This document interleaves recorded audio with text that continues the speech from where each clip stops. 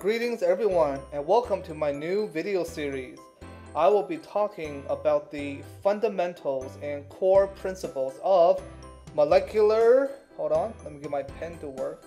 There we go, molecular biology, yes, bum bum bum.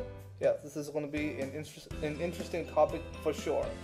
If you're new to the life sciences or looking to review and brush up on the basics, these videos will be perfect for you.